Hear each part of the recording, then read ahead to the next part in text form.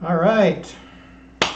We just had another wonderful video by Beth.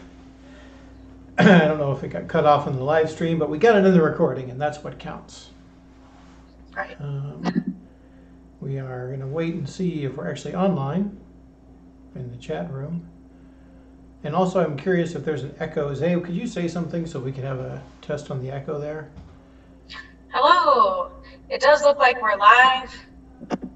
And Excellent. can you hear us? All right.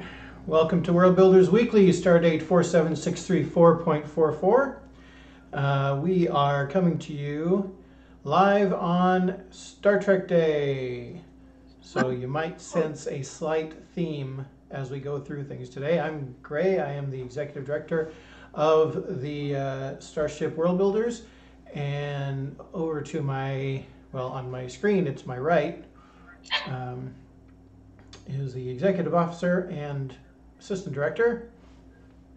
Coming to you as a creepy lemur today, guys. I really just wanted to feel included, and I don't have any Star Trek art, so this is what I came with. I got a lemur and a background.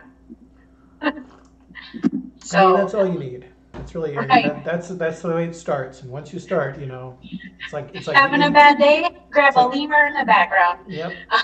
It's like, yeah, I see. Captain Macbeth says she's a creepy lemur every day, and that's exactly what I said when you told me about that thing. Is like, well, when aren't you a creepy lemur? You know. That's true. I do have this tail. I feel like I could hang around on it. It's quite long. It's probably as tall as me, actually. I had to order her a kid size small in this, and it's still big, but See, I have that's the opposite okay. problem. I can't find a onesie that really fits me well enough that is in anything. I've always wanted a what is it? A sea otter. That's my favorite animal. That'd be good. That'd be a cute one. Yeah. You should find that dream. That will be my dream. But as usual, we are going to start out by talking about our trivia. And here's the old trivia question. And I'll read this one, Zay. Sure. In the 1977 science fiction movie, Roy Neary sculpted something out of mashed potatoes during dinner. What is the name of the national monument that he sculpted? Zay, did you know this before you looked it up? So I know what it's coming from, the movie, but I don't remember what he made. So yeah, I think this was pivotal for me because I'm old enough to have seen it in the theater, but at the same time, I was young enough to be kind of disturbed at this image of adults going off the rails the way that Richard Dreyfuss does. And Richard Dreyfuss, nobody goes off the rails like Richard Dreyfuss. I mean, he can really, he knows how to play. So that was kind of disturbing. But he sculpts a gigantic. I mean, he's not the only one who does this. Everybody is obsessed with the Devil's Tower because they have to try and make it to the Devil's Tower. And that, of course, is it. And he sculpts it out of mashed potatoes at first. And then he makes. Have you seen the movie, Zay? Close Encounters, yeah. It's a really good one. He has that living room sculpture in the middle, and I think if your plants get out of hand, you might end up with something like that. This is a minor sidebar to this. So this is Close Encounters of the fourth kind or third kind? Third kind. They came out with a movie in the 2000s called The Third Kind, or the Fourth Kind. God damn it. Help me out here, guys. Anyways, as far as horror movies go, it's not a remake or anything. It's just kind of one of those alien possessed kind of movies. I think it's called The Fourth Kind. It's set up. It has. Is it with Mila Jovovich? Yep. Yeah, it's really good. It has a lot of really great actors actually. And it's set up to look like a kind of documentary starring actors. And it's one of those movies that while it's happening, there are a couple pretty scary parts, but it's really later when you're like alone in your bedroom thinking about that movie that it gets you. And if you're into kind of creepy thriller horror movies, I'd recommend it. It's definitely not like a gore, a hostile kind of movie. Something to watch. It's good. Yeah, something. Yeah, there you go. Something to watch. Which reminds me, give a credit to we have a regular newsletter that's been going out from Worldbuilders Market, and Beth has been absolutely killing it on the text there, to the point where I'll say if you only read the first section, if you only click on it to open and read the first section, you should do it, because when I was proofing it this morning, it literally made me laugh out loud, and it was a much needed kind of relief. So, and you'll also find something to watch, something to listen to, and something to make, I think is what we have on there. So Yeah, yeah, it's and something to play. So Yes. we have generally some good recommendations. Have we digressed enough to go on to the old trivia now? Yeah, I think so. I'll read this one. All right. For next week's trivia, and if you hear it and you know it, please answer in the private DMs, not on the public chats or the public platforms. It may not be everyone's cup of tea, but it was Captain Picard's. When ordering his favorite beverage from the replicator in the sci-fi show Star Trek: The Next Generation, what exactly did Captain Picard ask for?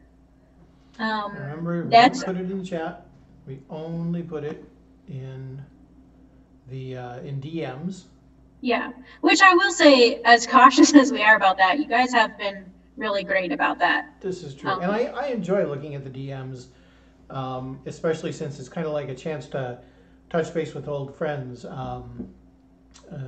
Charlie Johnson answered a trivia question through Twitter a while back. Oh, that's cool. That For was fun. those of you guys who don't know, Charlie Johnson is featured in our clothed gender bender poster of her with the Sashura sword that we sell. It's really Photography by cool. Nicole York, yeah. I will give you a hint on the thing. It is not this. This is coffee. Yeah. Um, but yes. And of course, we also, since it's the new week, we have a new game of the week coming up, and this is a cool one. It is not Star Trek themed, but we love it anyway. It is a board game of Mistborn. Have you read the Mistborn books at all, Zay?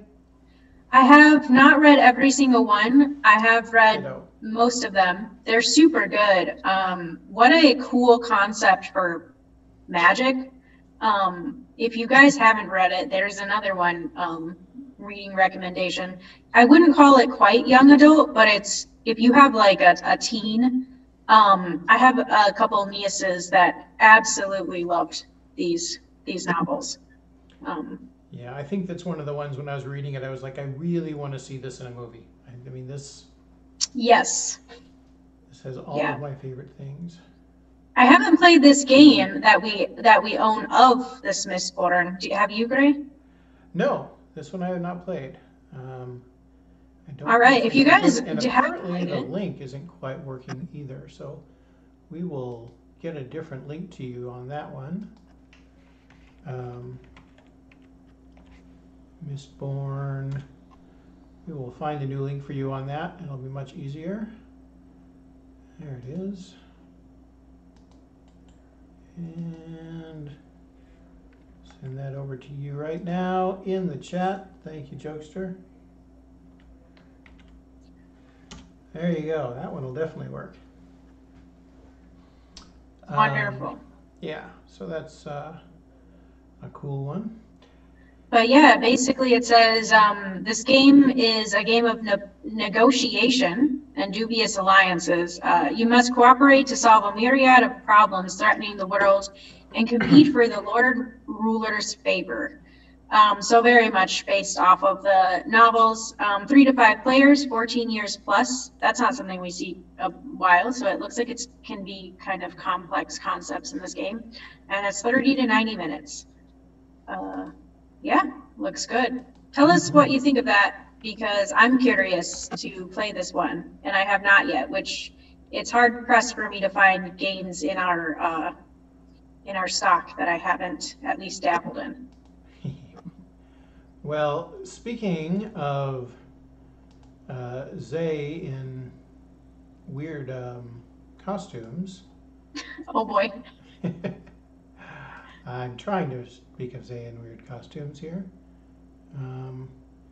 Quick, talk about the mask while I try and figure out why it's not showing up. What are you doing? All right, yeah. So for we have some new fall designs for Mask Hero masks in Worldbuilders Market. We did read your guys' suggestions, by the way, on social media for what masks you would like to see next. What are discussing? We're in the works. I absolutely loved your guys' suggestion of Cinder's smile. So, we'll be taking a look at that. Please don't be too hard on the model that we use for these masks in the store. She's very self-conscious. Yeah, they have to be on someone's face.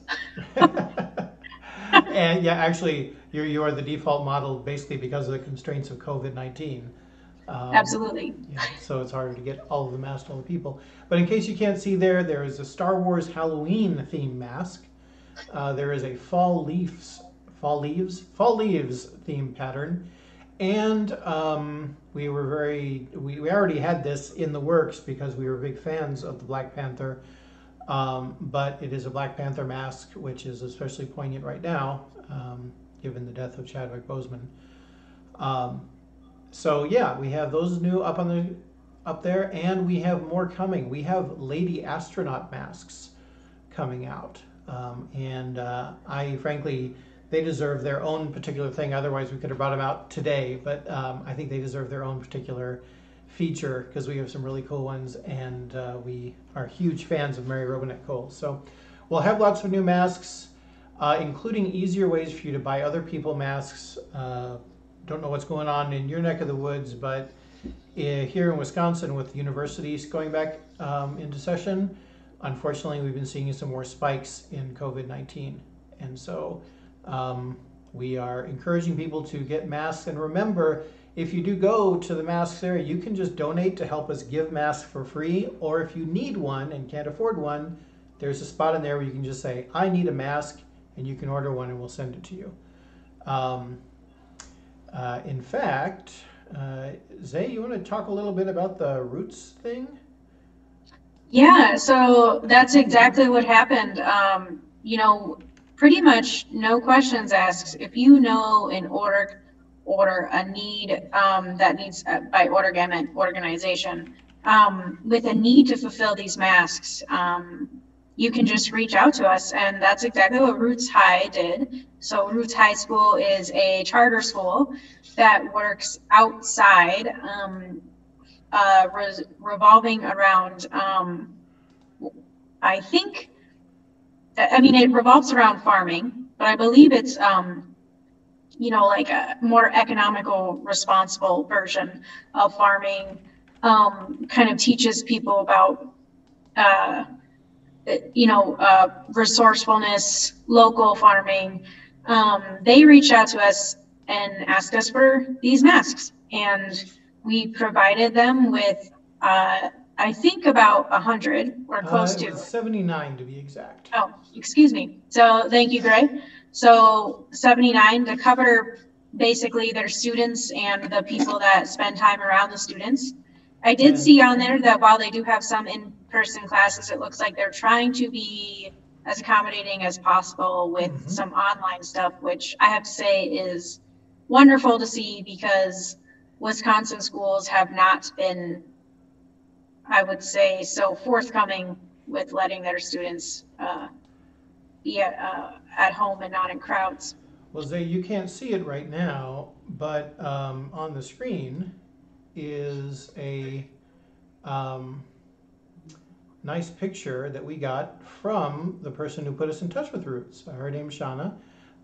This is a guy named Hayes, and he's a student at Roots. He's wearing one of our Marvel Comics masks, and that's a Roots hoodie he has on there. And they sent this as a way to say thank you.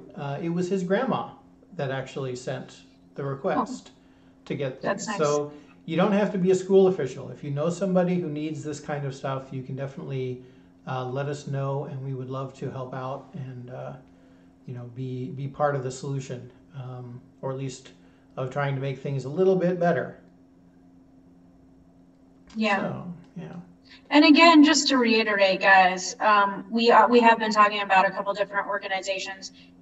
Absolutely, as individuals, you can go there and say, I need a mask, as one person who can't afford a mask, and we'll send you that one. Yeah. Yep, absolutely. So, hey, guess what day it is today? Star Trek! Yes, it is. Happy Star Trek Day! Now, admittedly, there's a bit of cross commercialism in this.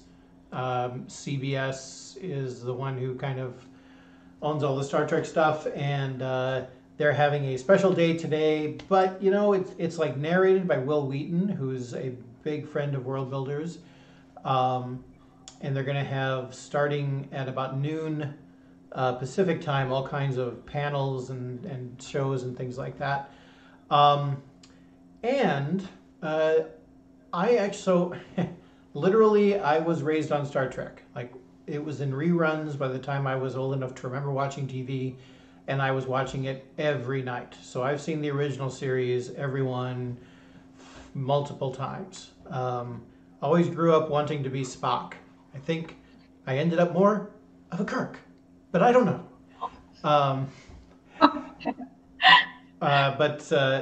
It was a big part of my life growing up. Literally, I was the kind of geek who would bring the Star Trek technical manual to school with me and would draw the cross plans of the starships and design my own and things like that. Star Trek: The Next Generation came out just as I was starting to train to go into the Marine Corps, and so I can remember watching those episodes, and I was totally in this isn't really Star Trek. What are they trying to do? This is stupid. That guy's not Captain Kirk. Why would anybody like him? So I was definitely not a fan at first. But yeah, it's definitely been a part of my life. But honestly, as I've grown older and I've been thinking about it, there's a couple of specific things that make me like Star Trek better as an ongoing fandom. And one of them is that it's a team-based show. Now, admittedly, it's somewhat stretching it, and I think that especially lately it's become more and more of it's about Kirk and Spock, and that's it. But at least, especially in The Next Generation, it was about an ensemble coming together and everybody having their own weaknesses and strengths and trying to do good things. And the good things weren't conquer the galaxy, fight people, although that ended up happening, obviously. But it was about, it originally was set up as a peaceful thing. They're going around helping people out. Sort of like, the Coast Guard in space kind of thing. So I'll be honest, part of my personal framing of this job that we do here at Worldbuilders is I'm like, we are trying to make the kind of world that Star Trek ends up being, a post-scarcity world where everybody is included, and of course we're not saying we're going to solve all the problems, but there's this idealism and this base level of everybody having what they need that I think is really worthwhile. And I would be lying if I didn't say that part of what I think of my work every day when I come to work with an iPad and hold up things like this, I totally feel like Picard. You can ask Beth when we are talking about whether we're going to send out a newsletter or post something. I tend to use the Picard GIF, and I'll be like, make it so. or Oh my Gay. goodness. Yeah, I know. It's pretty. Yeah, there she goes. Says every single time. Yep. You So know, yeah. I was gonna say that we were prepared. You did say something about it being Star Trek Day today, but had you just shown up today in this garb, I would have just no questions asked. It's just Grace having a day where he wants to wear this, and Yeah. that's totally fine here and acceptable. This is true. This is true. And I'll be honest with you. This mug here. So this is the USS Wisconsin, which is part of a Starfleet International. It's a LARPing group kind of thing. In fact, I think they're going to have a table down in Milwaukee, but it's literally a group like here in Wisconsin, and we just enjoy our thrills of Star Trek, our enjoyment of it with each other a lot. So yeah, it's both just kind of fun and silly, and it also has a kind of a deeper meaning for me personally, which is one of the reasons I like being a geek, and I feel incredibly fortunate to work in a job where I can feel like I am literally, trying to make this kind of thing happen. So. It's funny because I never really got into Star Trek, and it's absolutely not anything to say the quality of the show. I just never really reached the fandom.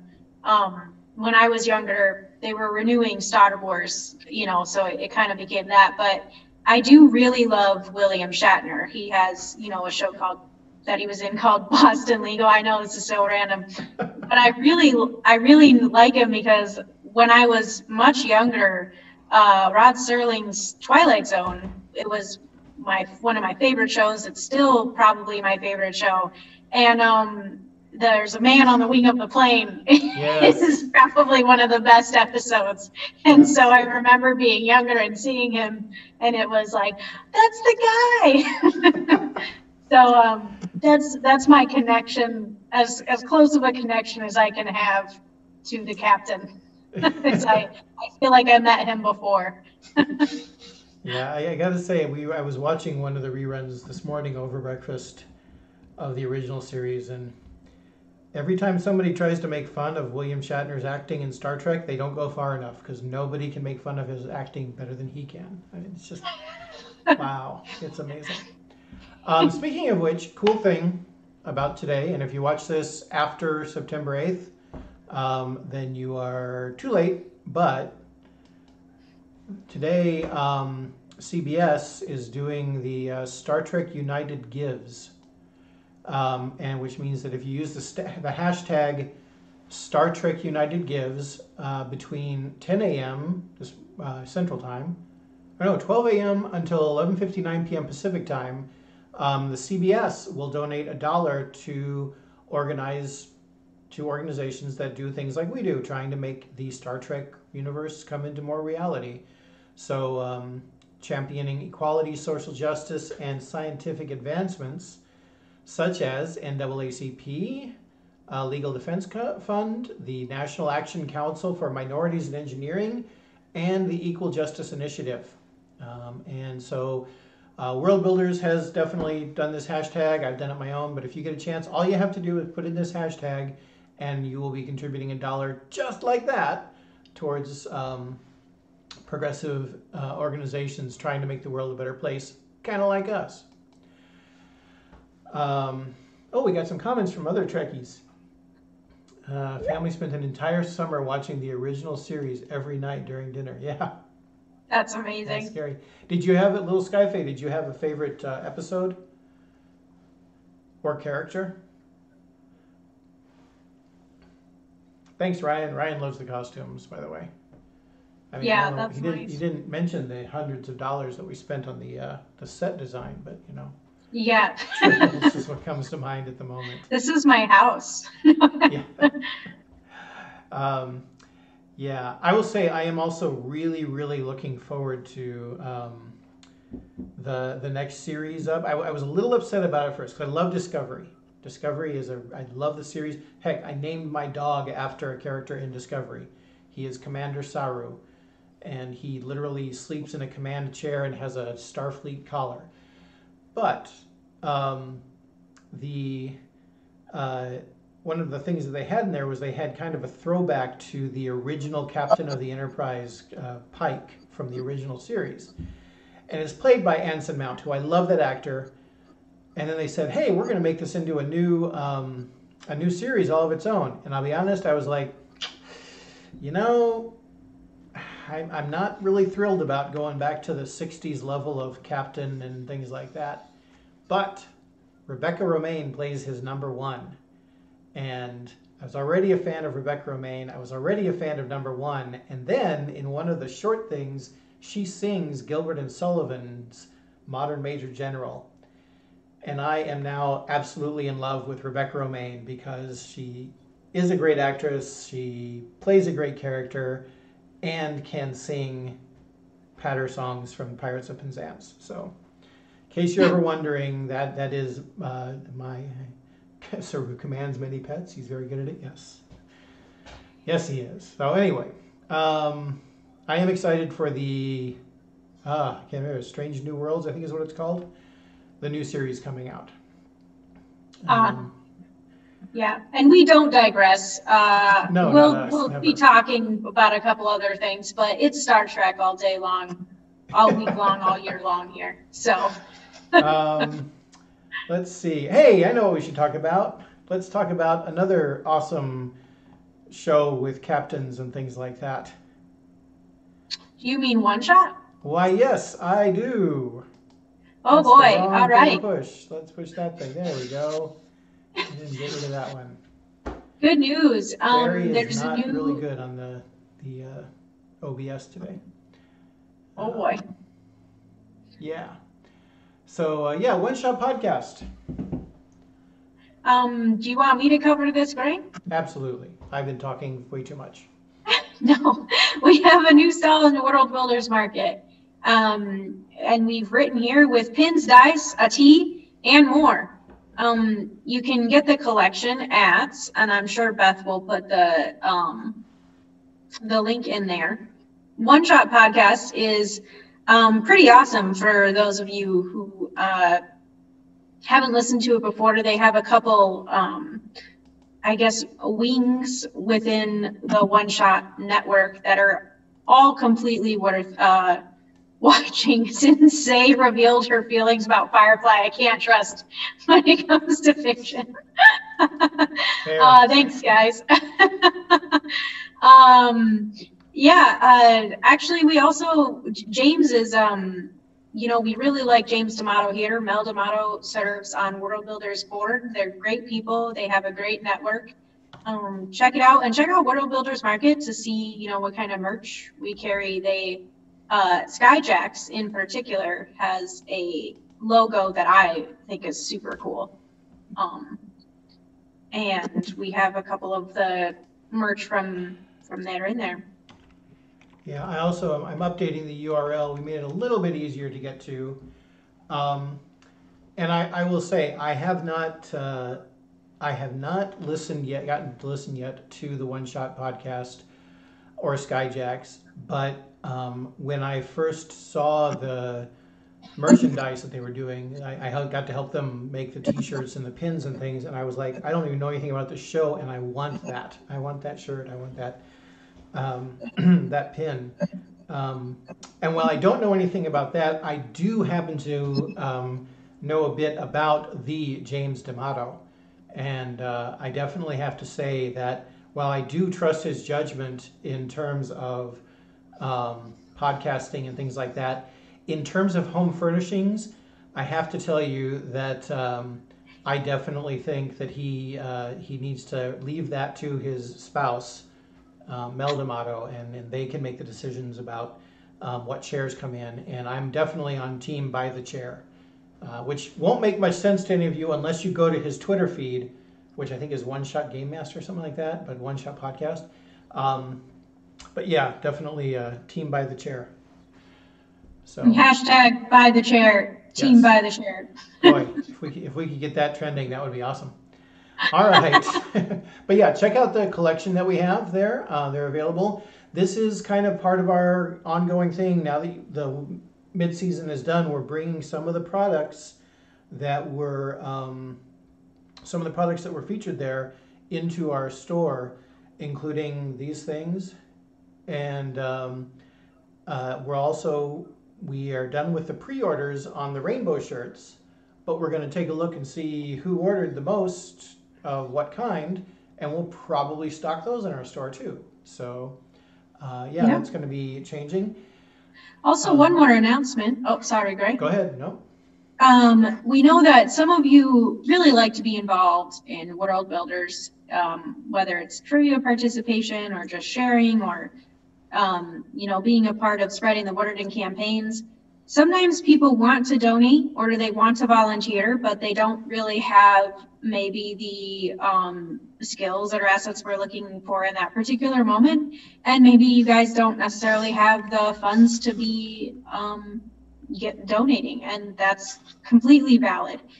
We do like to still find little ways to have our community involved. One of those ways right now is kind of a fun little thing. We are making this Worldbuilders Weekly, a little more official. We're trying to keep up with it, having guests, and while we love Beth's intro video, if anybody wants to make an intro video to be shared, or perhaps become a permanent part of Worldbuilders Weekly, please feel free to make like a Vimeo or a YouTube and link to us in the DMs. If more than one person does it, there's no reason why we can't just keep featuring them, and it'd be super fun. Yeah, we enjoy all kinds of things like that. And yeah, other than that, I can tell you all, just so you know, we are officially 75% of the way through the year right now. I was looking at things like that, and we are 3/4 of the way through 2020, which means we're almost there. So hang in there, especially those of you who are hanging out and having smoke from wildfires coming through and things like that. We love to hear from you and let us know what we can do to brighten your day and things like that. Yeah. Let us know about other authors or creators, gamers or developers or artists and things like that you'd like to see. People like Julia Madalena, who works with us and has book plates that she's designing and things like that. Would be a great idea. And we are on Twitter, Instagram, Facebook, and of course here on Twitch every Tuesday at noon. So go ahead and give us a follow and let us know. And one last time, I guess, worldbuildersmarket.com. Go there to find cool, rare and autographed editions of your favorite books, along with fun other geek stuff. I'm really bad at signing off for these things, but luckily we have a sign-off word. We do, and this time I'm going to do my best imitation of Picard doing it. So here we go. Vivamoose.